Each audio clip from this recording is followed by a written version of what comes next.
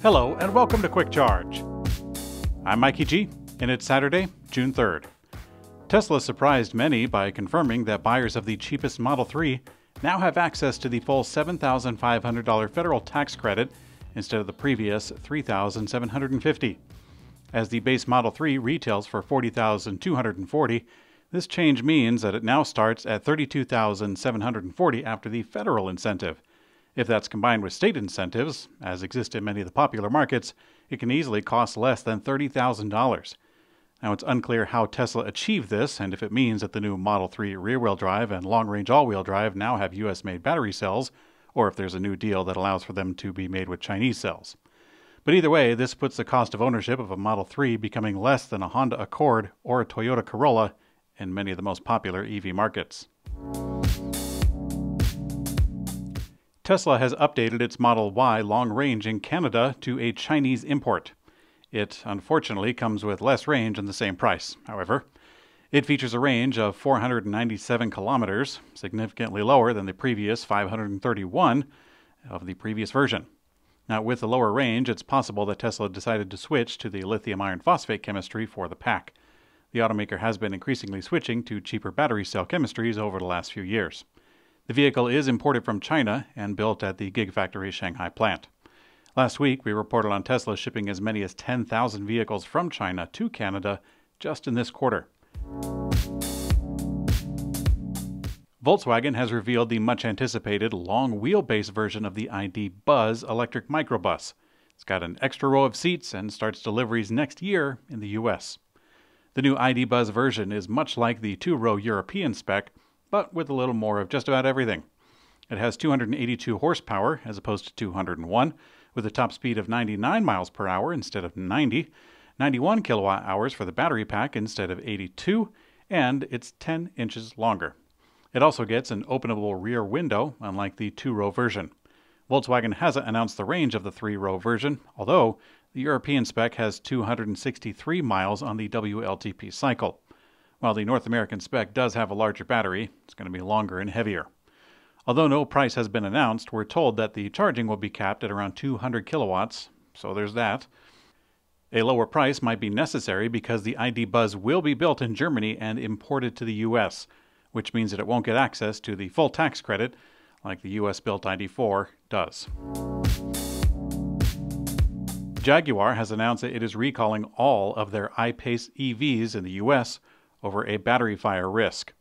Last summer, we released a report highlighting our suspicion that the Jaguar would have the same battery problem as the Chevy Bolt EV. And now Jaguar is indeed facing the same problem.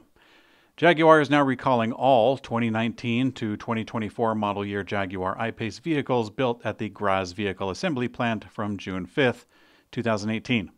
The automaker is taking a similar software-based remedy approach to Chevy by limiting the battery state of charge. Now, that Band-Aid didn't really do the trick for Chevy, and they wound up issuing a total physical recall to switch the batteries just over a year ago. So Jaguar has since already announced that they are rebranding, and hopefully, from our end, they do an actual physical recall instead of just a recall to change the software. And we're hoping that they are not trying to rely on their JLR brand change to have a different reputation than what they have just incurred right now. Lucid revealed that it is raising roughly $3 billion through a public stock sale and new investment from its majority holder, Saudi Arabia's Public Investment Fund. Lucid, like most EV startups, is struggling with rising input costs and work to ramp production. To make matters worse, falling valuations are making it harder to access cheap funding. Despite Lucid reassuring that it would have funding for at least the next year, they started raising stock to $3 billion through the sale. Around $1.2 billion will be from a sale of 173.5 million shares of the common stock. Lucid expects to hit the lower end of the production guidelines between 10,000 and 14,000 models in total this year. Lucid stock dropped over 10% following the news, settling around $6.55 per share. Rivian stock price is down over 91% from its all-time high, which was set shortly after going public in 2021. Now, with the share prices falling, Rivian may be at risk of losing their spot on the Nasdaq 100 index. The Nasdaq 100 is a stock market index comprised of the 100 largest non-financial companies on the exchange. Rivian joined the index this past December as part of its yearly rebalancing. But J.P. Morgan analyst Min Moon wrote in a note this week that the Nasdaq 100 generally removes the smallest members of the group if the company is weighted at less than 0.1% for 2 straight months. And Moon noted that Rivian was below the 0.1% mark as of April 28th and May 31st, leading her to believe that the EV maker will be kicked out as soon as this month, or the third Friday this June. According to Moon, Rivian can be replaced by ON Semiconductor, which is ranked as a top eligible company. General Motors and South Korean advanced EV battery materials company POSCO Future M revealed an additional investment on their new cathode facility in Ontario, Canada, now exceeding $1 billion. The new funding will help increase cathode active material production, or CAM production, and the precursor material, called PCAM. And all of this for the North American market. General Motors revealed its joint venture with LG Energy Solutions back in 2019 to produce battery cells for the Ultium platform. And now the Ultium CAM joint venture will support the production of around 360,000 Chevrolet, Cadillac, GMC, Buick, and BrightDrop EVs, all between 2025 and 2030. In today's community comment found on YouTube, Jun Hanzawa brought to my attention something that I didn't know about the Toyota BZ4X. Turns out that the vehicle is software locked at how many quick charges it can perform in a day, currently capped at 3, up from the initial cap of 2 charges per day. Now, this is not good for Toyota, and especially their customers. My previous opinion of the BZ4X was that it was, I guess, harmless or maybe fine. It wasn't all that competitive in terms of range or price, but I don't really think that's entirely necessary to succeed in today's EV market. I think people would like it and enjoy the electric transition with their favorite brand. But admittedly, the slower cap charging, I felt like it really wasn't that big of a deal, since most EV early and modern adopters don't really use the fast stop as fast as they possibly can.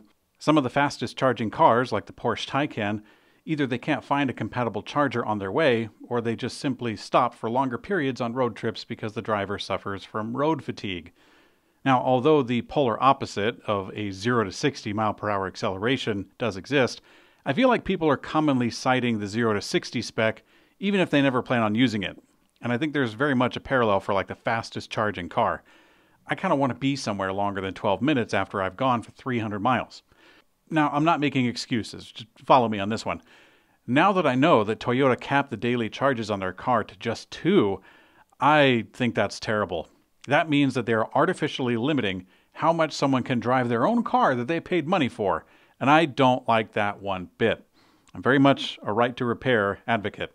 Now, Toyota might say that the purpose is to add longevity to the car's lifetime, but I feel like they should let the owner make that decision and not the company.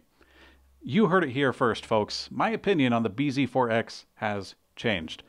I thought it was just a rushed effort with strange drawbacks like having no glove box, that's weird. But now I see it as a method for Toyota to quote-unquote serve the market, but also dilute the market with heavy oversight that exhibits poor faith in their own product. Thanks for your comments, June, and thanks for watching Quick Charge by Electrek. I'm Mikey G, and I hope you have a great day.